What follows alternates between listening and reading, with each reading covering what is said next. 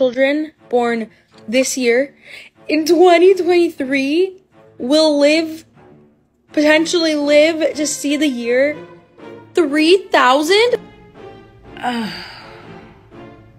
Why? Why did we go and screw with a good thing? This new math is not working. We call this shit Common Core.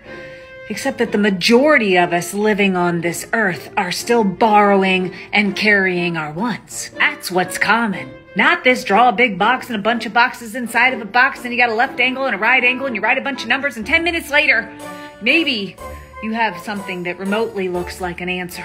Do you not know these kids today have the attention span of a gnat? They are not going to take 10 minutes to figure out something so basic as how to count to 100. The problem here is that I think she borrowed too many ones and she's not even borrowing. Maybe they are borrowing. I don't know. Let me help you, okay? Let me just pass down some wisdom.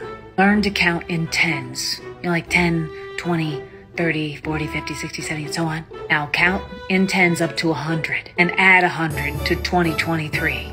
See what you come up with. Once you got the counting in tens down, we can talk about the whole borrowing and carrying the one, okay?